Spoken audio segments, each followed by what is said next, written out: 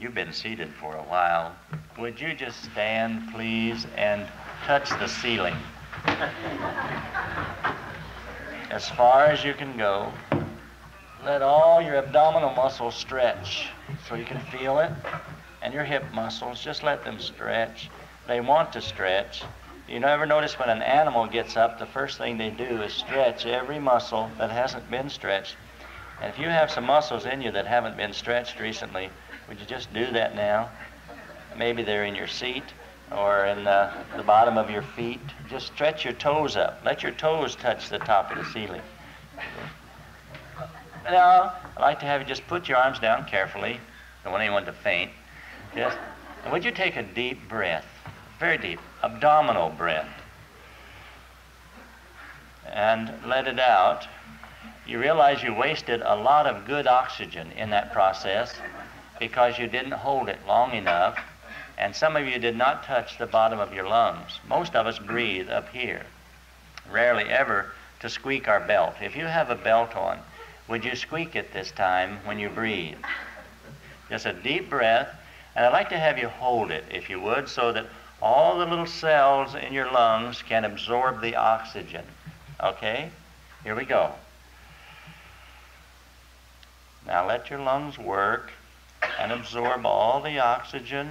And when you think that it's all absorbed, would you let it out before you faint? Okay? And one more time, deep breath. All the way down. Absorb all the oxygen. Breathe out the carbon dioxide, the poisons. Because as you breathe out, all the trees breathe in the carbon dioxide. Isn't that nice of nature to do that? So they breathe out, you breathe in. You breathe out, they breathe in. Works that way. One more time. Now we will not waste the carbon dioxide as it comes out. We will use the carbon dioxide, which is okay, to say, praise the Lord, okay? You still got some left? Whatever you have left, just praise the Lord with it when you come out, okay? Praise the Lord. All right. You may be seated, and now your blood is circulating. You can feel your blood circulate. In fact, you can be a great assistant to the circulation of your blood just by the way you breathe. If you want to slow things down, you breathe slowly. If you want to speed things up, just breathe rapidly. I have some things that are in my heart I'd like to share with you this morning. Kind of a continuation of last night, but not exactly. It's another dimension of my learning to walk with the Lord, with the Spirit of the Lord in my life. And, I've always had a great love for the Apostle Paul and his openness to the presence of God in his life. There were times when Paul was very aware of the presence of God, and there were other times when he walked by faith and not by sight. And there are times in my life when I'm very aware of the presence of the Lord, and other times when I walk by faith and not by sight or feeling. There are two stories about two roads in the Scripture that has helped me greatly in my walk, and I would like to share those stories with you this morning and apply them to my life. And perhaps it will help apply it to your life also. This is the Apostle Paul giving his own account of the Damascus Road experience. Am I getting a ring? Are you getting a ring? Is that me or the microphone? I thought maybe I'd exercised my lungs so much I was giving you a ring this morning from the sound of it. This is Paul's account. About noon, as I came near Damascus, suddenly a bright light from heaven flashed around me. I fell to the ground. And we wonder if people ever go under the Spirit. As the Pentecostals call it, slain in the Spirit. That's kind of a negative term, I think, but that's okay. And if they want to use it, that's all right. I see it, the Spirit coming upon people, and sometimes you just go to the ground. Such a powerful presence. I fell to the ground, and I heard a voice say to me, Saul, Saul, why do you persecute me? Who are you, Lord? I asked. I am Jesus of Nazareth, whom you are persecuting. he replied.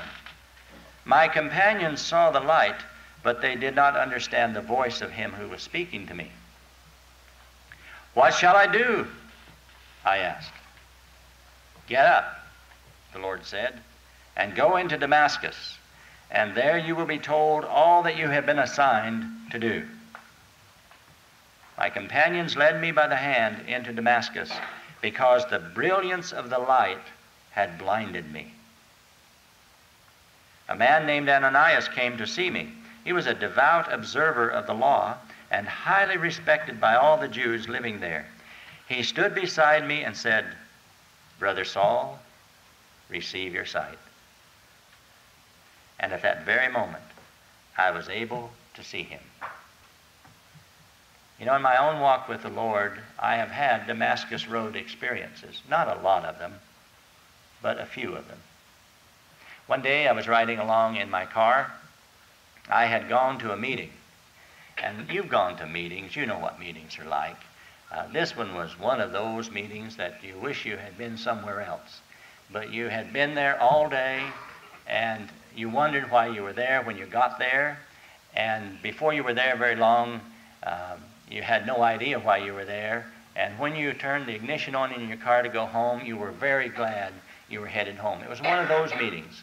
If you've never attended one, you ought to go to one sometime just to experience it.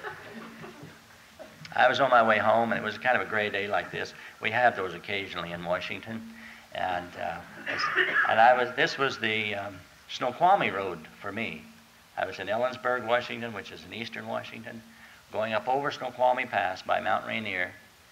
And as I started up this big highway on this gray, drizzly day, I was in the same mood as the atmosphere.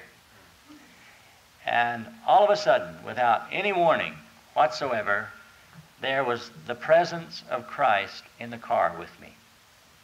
The Holy Spirit of God was seated right beside me.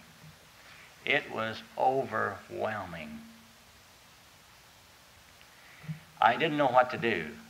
You know, I've been a pastor a long time, and I have experienced Christ in many ways, but this was the first time I had experienced the living presence seated beside me in the car.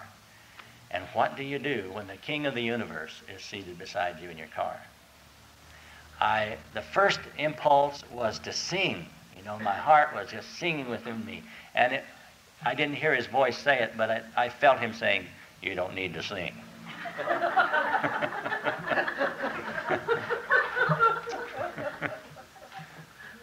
And I wanted to pray. You know, when I pray, you don't need to pray. Just drive. So I drove, and there was no conversation like this, Saul, Saul, or Lord, Lord. None of that conversation. It was just the Lord was there. Wasn't any question about it. There wasn't any verbal communication. The Lord was there, and I knew it. Such joy welled up within me, such excitement. I didn't even have to turn to look. I wanted so much to turn to look, but there was no need to look, because it wasn't as though he was just there. He was all over inside my car and inside of me. I drove. It was about 2 hours to Tacoma, where I was to stop for dinner, and I found myself saying, "Lord, I hope you like Mexican food, because I love it." And so I stopped at La Mavada to have me a Mexican dinner. And when I went in, my face must have been radiant. I wasn't aware of it. It wasn't as though I was intentionally grinning. I was just on fire with the presence of the Lord. And I got this idea because as the waitress seated me, she grinned from ear to ear in response to my grin, and she looked me right in the eye and just grinned. I guess she thought I was grinning at her, which I probably was, but I was really grinning at the Lord. And the Lord sat down across the table from me, and we had an awesome conversation without saying a word. And I just was aware of his presence, and what a table companion. And the waitress must have been the happiest customer of the evening for her, because I had no arguments. Whatever she wanted to bring was okay. We had our dinner, and as we went out and got in the car after the dinner, I heard the Lord speak audibly for the first time in that ride, and we'd been together about 2 hours. And the Lord said very clearly, there's a man standing on the other end of the Narrows Bridge, hitchhiking. I want you to pick him up. I'm not accustomed to picking up hitchhikers, unless they're smaller than I am and I can beat them up if I need to. But my mind said to me, now, you're making this up. But my spirit said to me, this is the truth. And then I said to both my mind and my spirit, well, in 3 minutes I'll know whether it's the truth or not, because I'll be over the bridge, and if he's there, fine. If he isn't, fine. Okay, I drove over the bridge, but I was so excited about what I would find at the other end of the bridge. I had great expectation in my heart. Drove over the bridge, and under the last street light, the big lights hanging out over the freeway, there was a man standing there with his thumb up. I pulled the car over and picked him up. I asked, where are you going? And he said, I'm going to Port Orchard, which is on my way home. And we had gone about 30 seconds down the road, and he says, are you a minister? You're telling on me, Lord. But I said, yes, I am. Why do you ask? And he said, you are the third minister that has picked me up since I left Fort Lewis, half-hour ago. I said, that's most interesting. Do you think the Lord is trying to tell you something? And he said, yes. And I said, what's wrong? Is there something wrong in your life? I want to say, the moment that man opened the car door and got in, I did not feel the presence of the Lord anymore as I had before. The Lord had a purpose, and he was preparing me for that purpose. And as soon as that new step came, that immediate presence of the Lord was not there, but I knew in my spirit he was still there in the life of this person. And I said, what is your need? And the man said, I'm afraid. He said, I'm going in for surgery at Madigan Hospital. I was in an automobile accident, and my sternum, the chest bone, was caved in. It was popped in. And it's pressing on my heart and my lungs. And I'm going in for surgery, going in tomorrow and have surgery on Tuesday. And they're going to put a machine in my sternum and pop it back out. It's a very dangerous thing because it could stop the heart.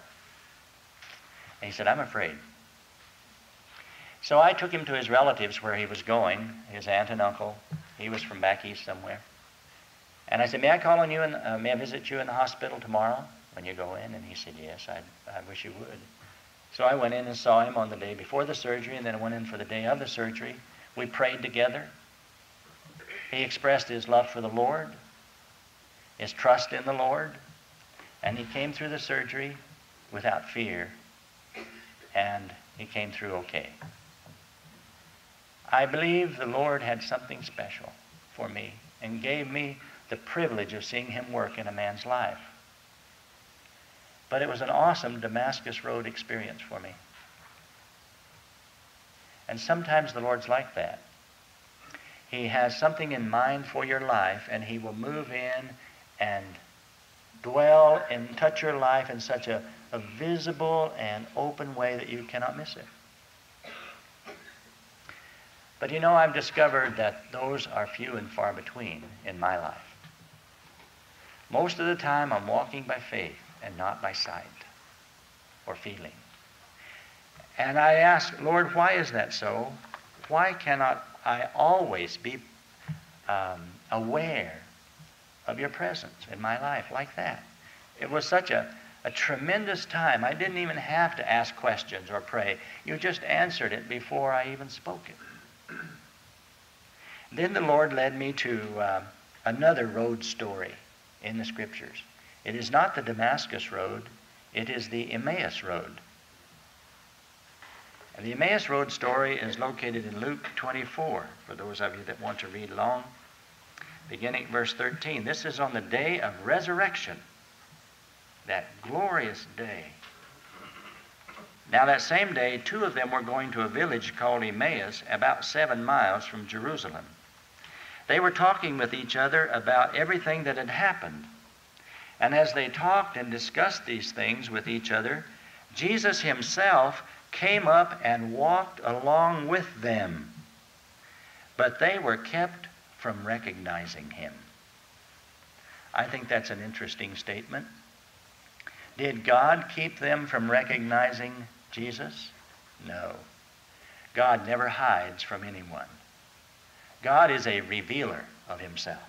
He always shows himself to people.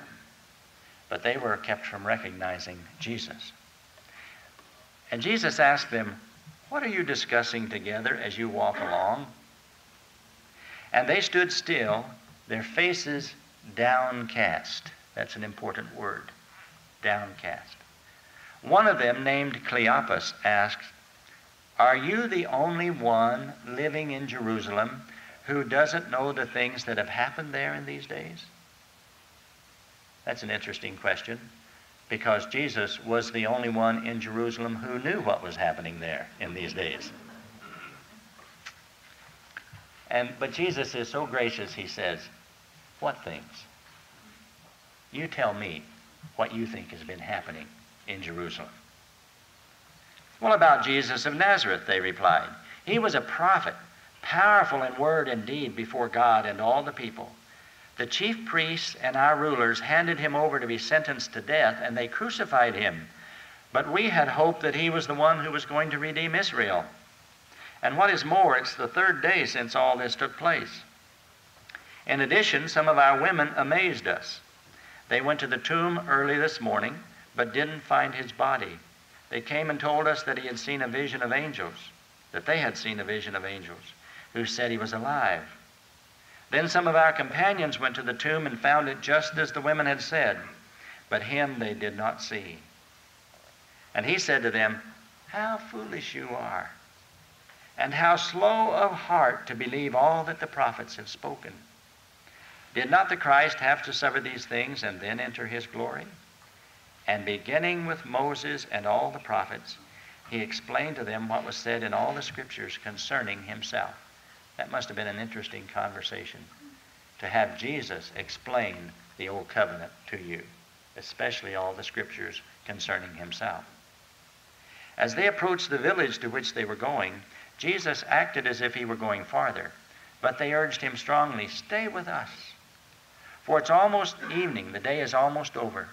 So he went in to stay with them.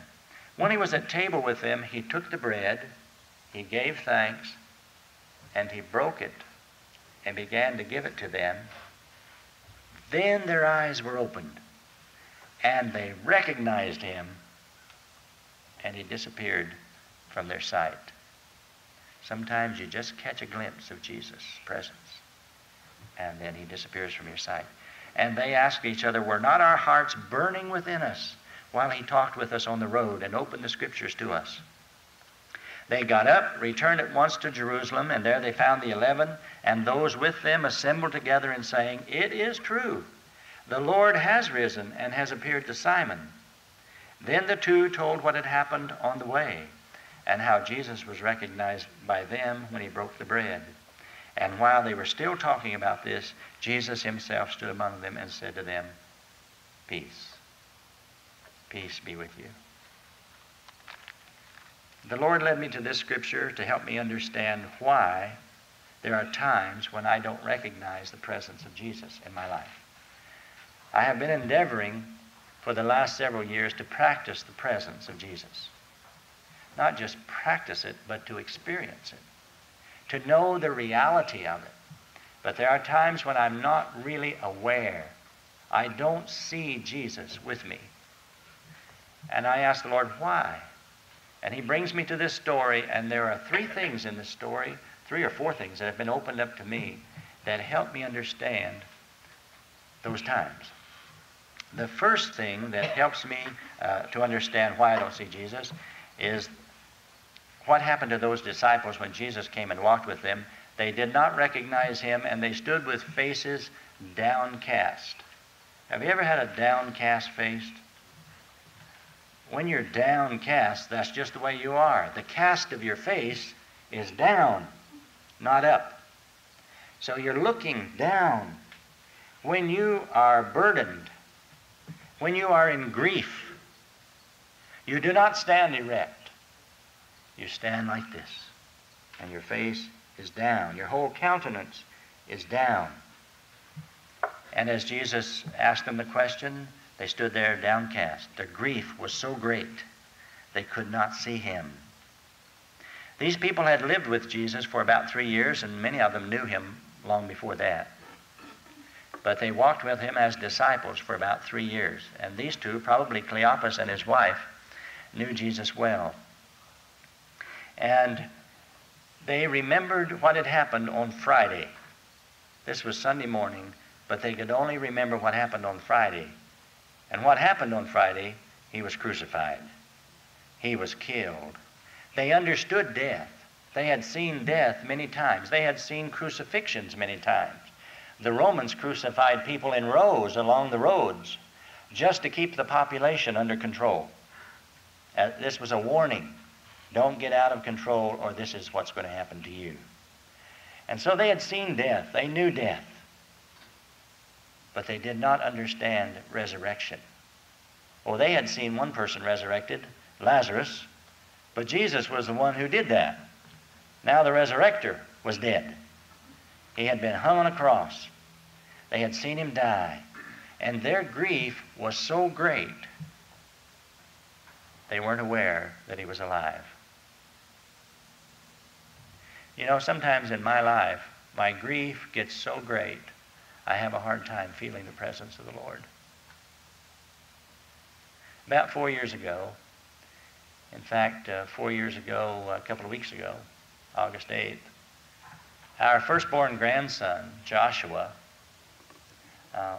6 years old at that time, about 6.5, went on vacation with his mom and dad, our son and his wife. They were at a little dude ranch in Montana. And this was the first vacation they had taken as a family. They had a month off. They went to our daughter-in-law's parents' place and went out to this little dude ranch where they had ponies on a wheel. You know, there are 4 ponies on these cross bar wheels, and they'll follow each other around in a circle like this. They had 3 children at the time, and they put the 3 children on these ponies and watched them go around in the ring. The manager of the little dude ranch came out and said, these are all tame ponies, and if you'd like, you may unhook them from the ring and lead them out through the pasture here, and the children will enjoy riding more out as they go around the pasture than they would just going around in a circle. So our family unhooked the horses and took them through the gate to the pasture. And just as soon as they went through the gate, the little pony on which Joshua sat bolted and ran. And in the process, Joshua's foot was caught in a lead rope that was on the pony, and he was dragged for about half a mile. Our son and the whole family watched this process as they called out to the pony to stop, but it only went faster as horses do. If there's anything hanging loose around a horse, it frightens them, and they run all the faster. Our son is paramedic, and he was the first one to reach his son, Joshua, and he could tell that Joshua had been badly injured and most likely was in the process of dying, which he did about 45 minutes later in the hospital. When we got word of that accident, the grief was so great. The first part of grief is denial, just denial. It hasn't happened. It isn't true, and your whole inner being just denies the reality of the hurt. I'm sure the disciples must have felt that. This just isn't happening. It's a bad dream. This is not God's way at all. And the grief that was with us and our grandchild was, oh no, Lord. Oh Lord, no. And then the anger And somewhere along the week, we'll talk about forgiveness and the part that forgiveness played in the healing of the family in this hurt. But then, oh God, where are you? You see, where are you, Lord, in all this? We don't see you in this at all. The grief is so great that the presence of the Lord is blotted out. I think probably we've all had experiences like that. Or we may be in the middle of them. When you are downcast and your face is this way, it's so hard to look toward heaven in an experience like that. But those disciples, their grief was so great, they could not see the Lord. And I experienced that in my own walk. And the Lord reminds me of that. Larry, when you're in deep grief, it's very hard to see me. But I want to reassure you, I'm there. And the more I go through the deep grief experiences and look back on them, the more I realize the Lord really has been there. And we want to share some of those things through the week of how the Lord has revealed himself to us in our grief. A second thing that happened to the disciples, they made in a statement when he asked them, what things are you talking about? They said, well, you know Jesus of Nazareth. He was a man powerful in word and deed. And we had hoped that he would be the one to redeem Israel. Those disciples had a hope in Jesus. And their hope was that he would redeem Israel. And that hope was crushed. They lost their hope. One of the reasons it was crushed is because it was too small. You see, they had hope that Jesus would redeem Israel, this little piece of land in the Fertile Crescent on the edge of the Mediterranean Sea, and put that little piece of land back up as a nation, redeem Israel. But God's hope was greater. God's hope was to redeem the world. See, not just Israel, but the United States, Russia, England, and all the rest. That's God's hope, is to reconcile the world to himself. And their hope was crushed because it was too small. And I find out sometimes my hopes are crushed. And when my hopes are crushed, I have a hard time seeing the Lord. I have a plan and an expectation for life, and that doesn't materialize, then I wonder, where are you, Lord? Hope is so important to our lives. Do you realize that there are 40% more people who die in the month following their birthday than in the month preceding their birthday? Almost twice as many people die in the month after their birthday than the month before their birthday. And studies have shown, and this is especially true among our older folk, our senior citizens, studies have shown that the reason for this is most older people say, I just hope I can live until my next birthday. And brothers and sisters, your subconscious has no sense of humor. It doesn't. It just records whatever you express as your hope and expectation. And so when you celebrate your next birthday and you have a great time and all the family goes home, then what's your hope? Your hope has been realized, and you've already programmed yourself to die. And so you die in the next month. That's an interesting study. But I'm telling my brain and my subconscious and every cell of my being, listen to me, now hear this. I'm going to live to be 115 years old. And when that time is up, I'm going to live eternally. See, because my hope is not in this life alone. If I hope in Christ only for this life, I am of all people most to be pitied, says Paul. But my hope is not just for this life. My hope is for life eternal. And I must begin seeing my life in terms of eternity. And I must live the resurrected life now, not wait till I die to be resurrected. I am already alive in Christ now. And so when I die, when my life is crushed, this physical life is crushed, I live right on into eternity with my Lord. Because eternal life is a relationship that I have with God. So when my hopes are crushed, the Lord reminds me, is your hope too small? Is that the reason it's been crushed? We have a hope for our children. We hope they'll have a happy marriage, raise grandchildren so I can love them for a few minutes and send them home. Those kinds of things, that you just want to do the normal things. And then those hopes are crushed. Your daughter's husband files for divorce and they're divorced. And that hope is crushed for her happiness and her joy. And so she's single again. And our grandson we had all kinds of hopes for that little guy, but they were crushed. But the Lord reminds me, keep your eyes up and on the greater hopes and realize all of this is in my hands and I'll take care of it. When my hopes are crushed, the Lord reminds me that he has a greater hope for me. And another reason those disciples failed to see Jesus is that they were very slow of heart to believe God meant what he said in his word.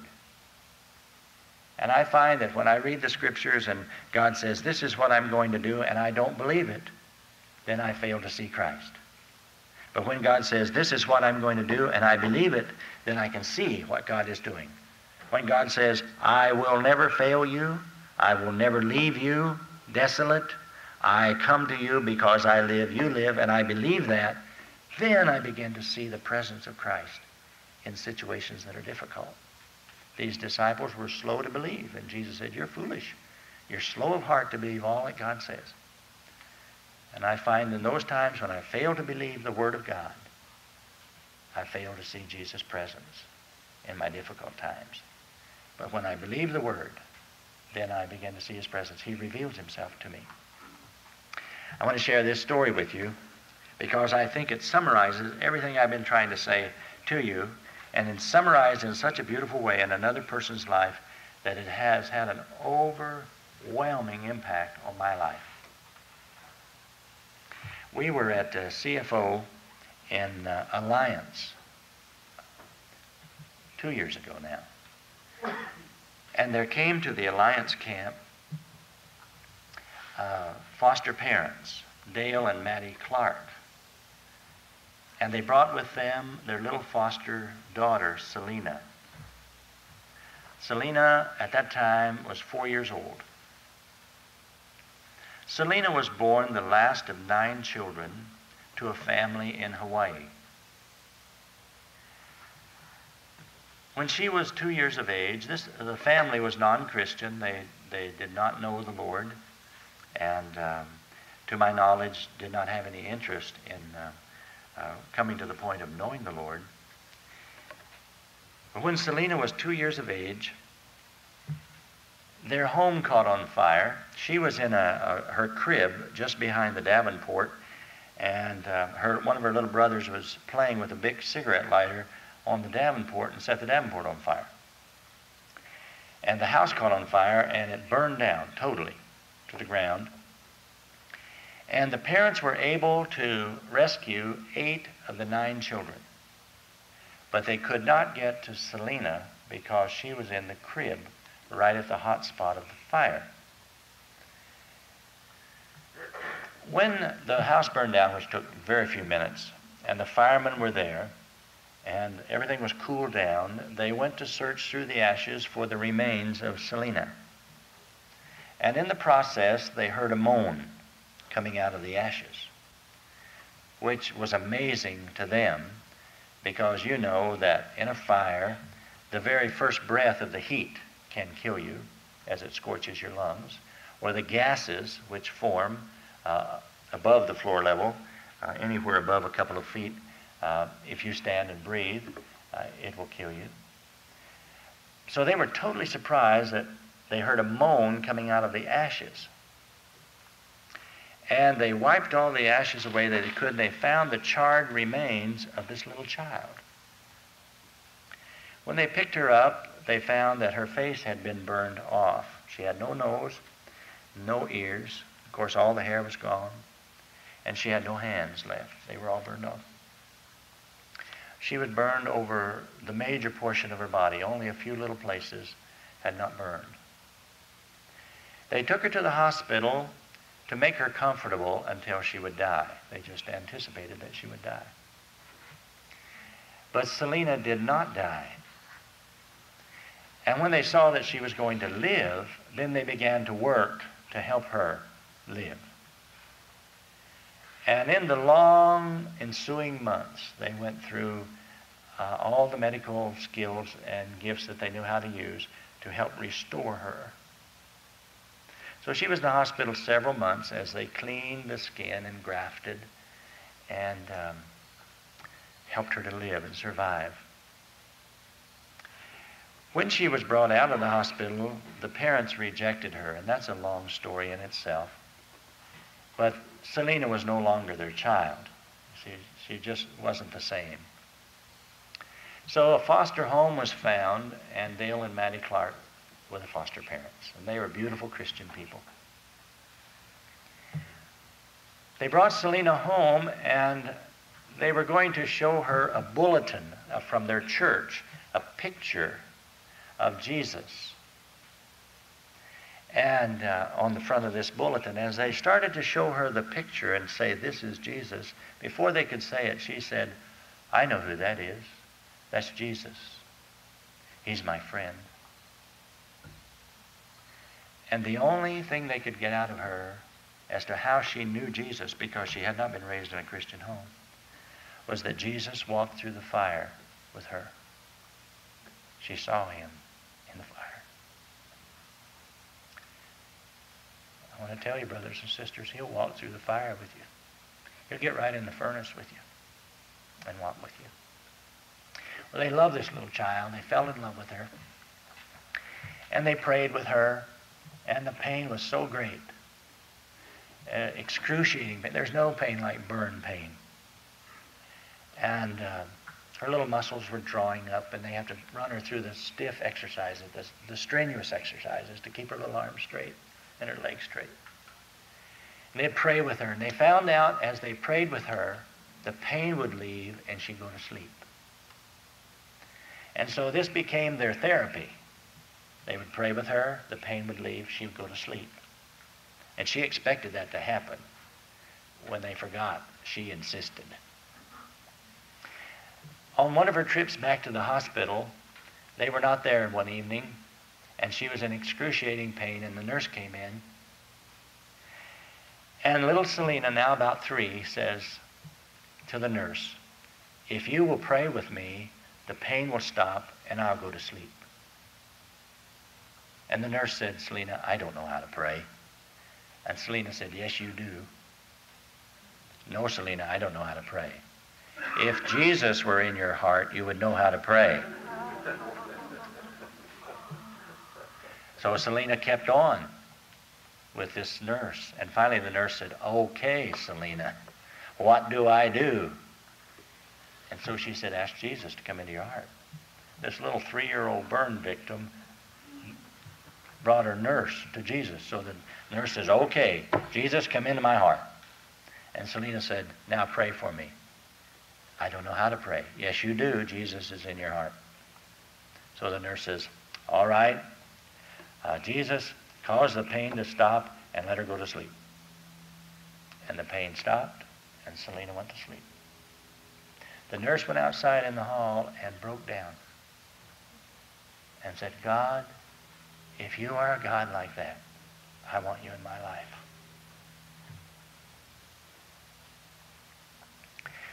I saw Selena the second time at a camp in southern Oregon. Maddie and Dale brought her up to this camp where we were going to be, and by this time there had been a love relationship created with Selena. She has these large, dark eyes, no eyebrows or eyelashes. She has no nose, so she just has a little ridge around the nostrils. And she has no ears, but they have a little ridge around. They'll attach a nose later and ears later. By the time she's an adult, she will have 85% use of her body. I think that's exciting, what can happen with God and the medical profession working together. But this dark olive skin, all scarred. She has a little bit of hair around the base of her skull. That's her womanhood. That's the only way you can tell she's a girl. She's let her hair grow long back there. There's nothing on her head except scars. And don't touch her hair. don't even think of cutting it. A nurse trimmed it one day, and she was not thinking of leading that nurse to the Lord. She was thinking of other things for the nurse. And those little, no hands on her stubby little arms. But she and I had fallen in love with each other. And when I saw her the second time, she ran with her little arms outstretched, and we spent a lot of time together that week, her just sitting on my lap and us playing together. And one night during the sharing time, Dale and Maddie, who were professional musicians, Dale sang in country western bars before he was converted. Then the Lord has him singing country western Jesus music. And it's beautiful. And the three of them were up there singing, Dale and Maddie and Selena. Little Selena was in her dress and her little tennis shoes, and she was swaying back and forth with this big grin on her face and all the wrinkles from the skin grafts up here. But she was just swaying back and forth, singing to the Lord. You could just see the love flowing out of her eyes.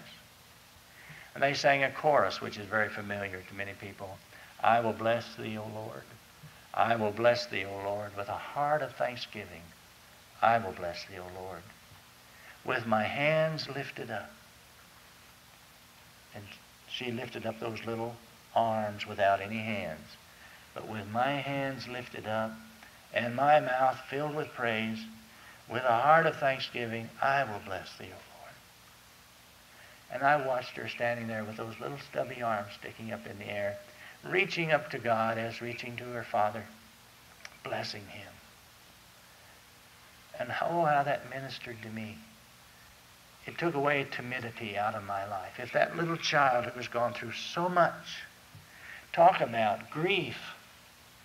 She knew grief that I had never known. Talk about crushed hopes. Her hopes were totally crushed, yet God brought her out of the ashes to give her new hope, even to use her to touch lives for him.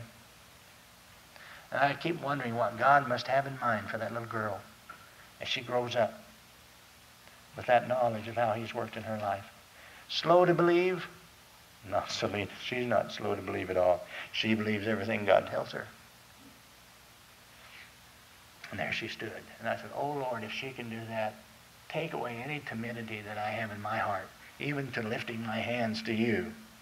My hands weigh 4,000 pounds, by the way, when I want to lift them. Somehow, in my denomination, we're not much hand lifters, and it just seems like they never get up there for some reason.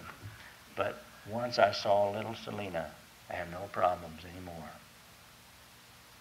When they were finished, she came back and she climbed up on my lap, and I was overflowing. I get a little overflowing once in a while, and the love just poured out of me to that little girl. I put my arms around her, and I said, Selena, I love you so much, and you make my heart so happy. And little Selena looked up over. She had no nose, so she looked up over her nose and into mine and put her little stubby arms around my neck like this, and looking up, and she says, Rary, she has a hard time with her L's. They're all R's. Rary, I love you too, and you make my heart go frop, frip, frop. I love children like that. They're so honest, you know.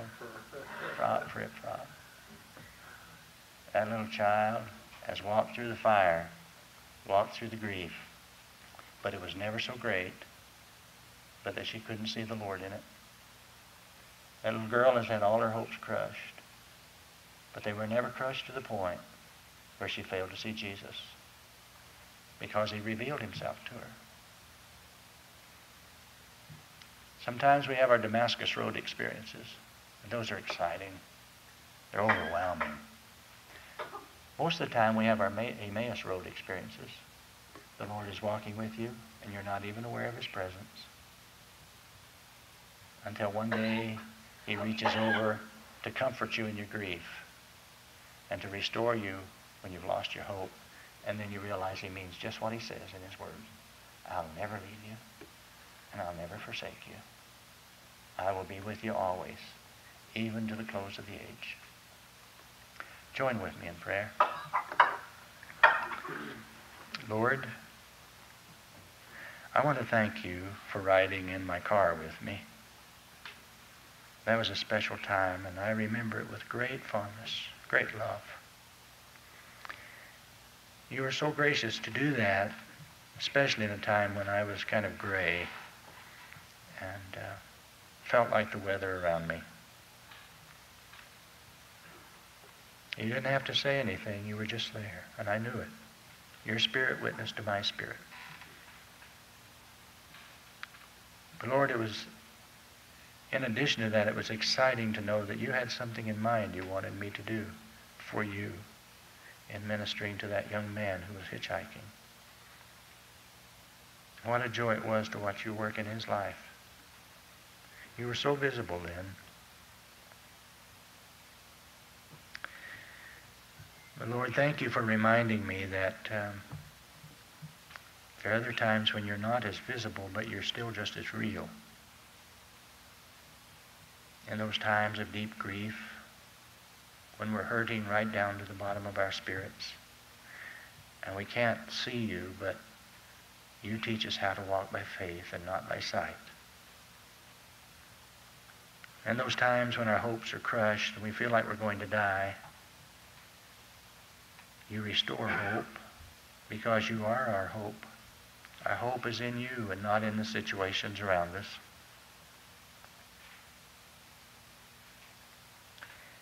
Lord, I ask your forgiveness for those times when I'm slow to believe you mean what you say in your word. Thank you for teaching me that you do mean it and that you will fulfill it.